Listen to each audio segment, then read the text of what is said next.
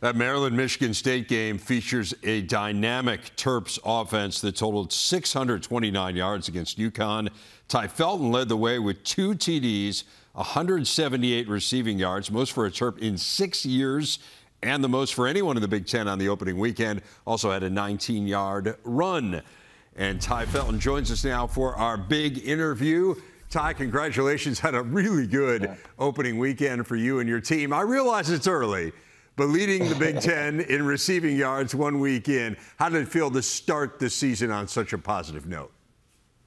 It felt great. Coach Locks, he emphasized all last week, starting off like a rocket, having that launch that we should, just being dominant, that we know this offense can be throughout training camp, throughout spring ball, just putting in all the hard work. So it was awesome, and it was a great feeling to see it come out to true fruition last week.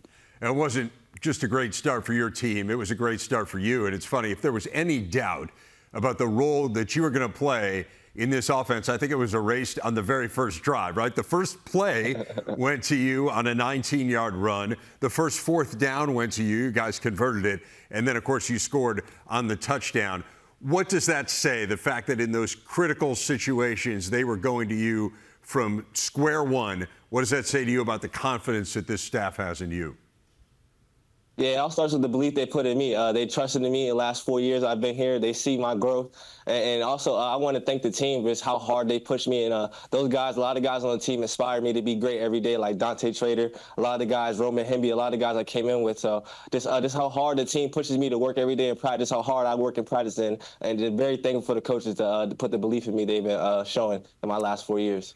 We're going to talk about the second touchdown. I want you to take us through it in just a second. But tell me about the message Coach Gaddis had for you guys before you went out onto the field for that drive that ended very quickly with that 75-yard TD. Right. The drive before, we had some of the younger guys in the receiver. Coach Gaddis had came up to me and Caden Prather. He said, you guys got one more drive.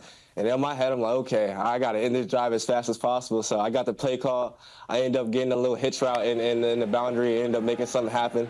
Juke one guy, then I felt another guy come and spun off him, and I seen a lot of green grass, so I just took off with the speed I know I have and ended up making something happen. That's got to be a great feeling when you see that open field ahead of you. 75-yard play there. I would say you did end that drive pretty quickly, got to rest the rest of the way in that game. Obviously, it's going to get more challenging as it goes on for you guys. But I want to, before we talk about Michigan State here, I want to go back a little bit. I think your recruitment is really interesting. Your junior year of high school, you were prepared to commit to Virginia Tech, and then disaster struck. Take people back to that moment and what went through your head. Yes, sir. My junior year, third game of my high school season varsity, we were playing on a Thursday night. I don't know why the game got moved up Friday to Thursday, but I ended up tearing my ACL on punt return. So going in my junior year, I had around like 20 offers. And after I tore my ACL, I had about all the schools I had backed off me. Virginia Tech, that was my first offer. Obviously, being from Virginia, in-state kid, I wanted to go to Virginia Tech. And then after I tore my ACL, I told those guys that I was ready to commit to them. And they backed up off me because of the ACL. They didn't know how I was going to come back and persevere from that. So as that process was going on, Coach Locks and the whole staff, they were still recruiting me very hard. And I ended up going to Maryland, sticking with Maryland throughout the loyalty they showed me. So that was really big for me. Yeah, what was Coach Loxley's message to you as he kind of stuck by you where maybe some others didn't?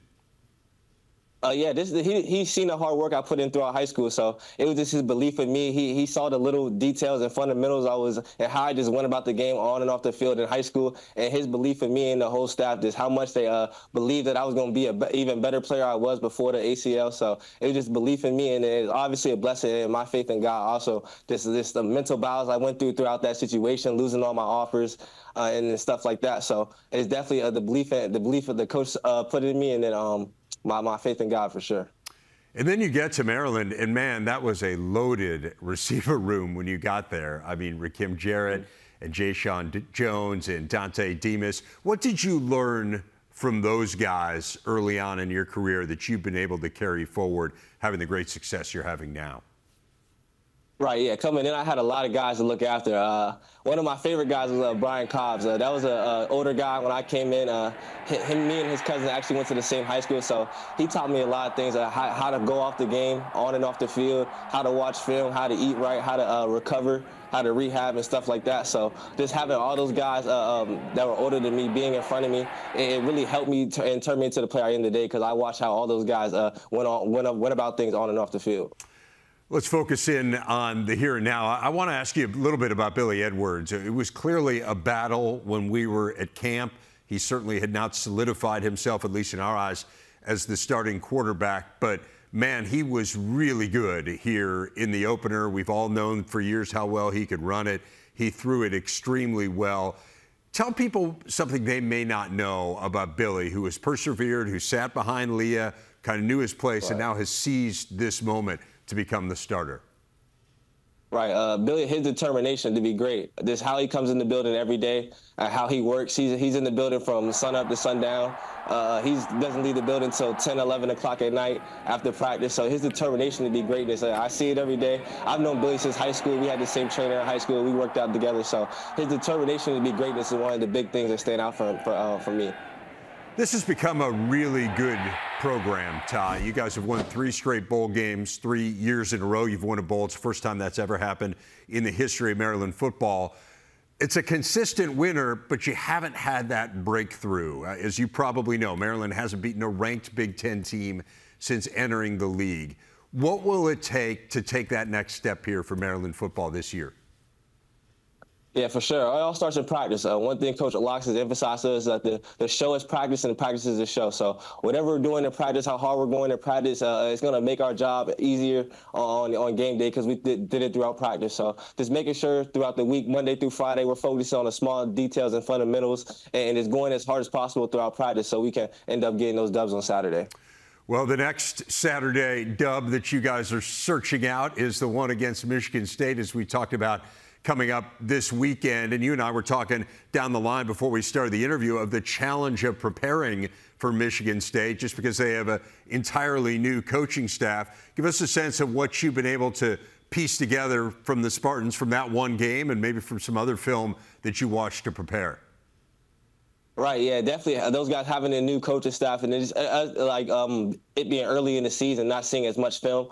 But their defensive coordinator, we know he's from Minnesota, so we've been able to tag in some film on that. And then I've gone against the secondary a couple times before. We've gone head-to-head, very competitive secondary, very competitive team. So, yeah, just looking back on previous film from previous years, and then just gathering as much information as we can from this year to go out there and be highly prepared on Saturday. Well, can't wait to watch that one Saturday right here on the Big Ten Network. Again, Ty, congratulations on a great showing against UConn. Really looking forward to seeing what you and the Terps have in store this year. Yes, sir. Thank you. I appreciate it.